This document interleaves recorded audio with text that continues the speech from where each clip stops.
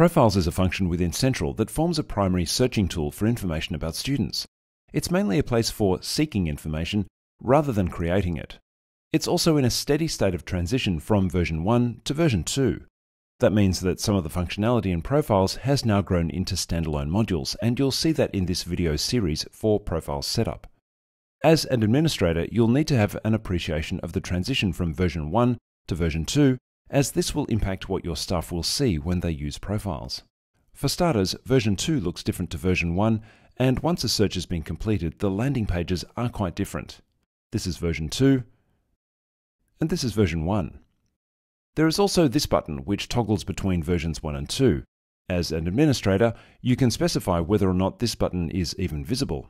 You may wish to turn this off to reduce confusion about the versions, and we'll take a look at how to do that shortly. Once in Profile Setup, you'll see this menu with an overview of its contents on the right. This is similar to the setup for other Sentral modules. In this video, we'll take a look at General Settings and Hide Show Menu Items. General Settings is fairly simple. There are 3 options here for email settings, and you'll need to choose which one is most appropriate for your school systems. It's these 2 options which will require some consideration. You'll need to decide which version of Profiles your users will see when they click on the Profiles link from the Sentral menu.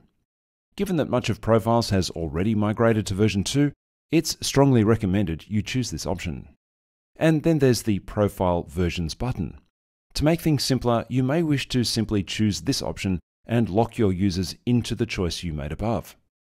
This has the effect of removing the button altogether so that users can't see it, and therefore can't click it. The Hide Show Menu Items link is specific to Profiles version 1. If you have no intention of using version 1, then you can stop watching now. This is a simple tick box exercise to choose which menu items you'd like to hide from view after a search has been completed. Let's take a quick look. Here we are in Setup with the list of menu items I can tick to hide.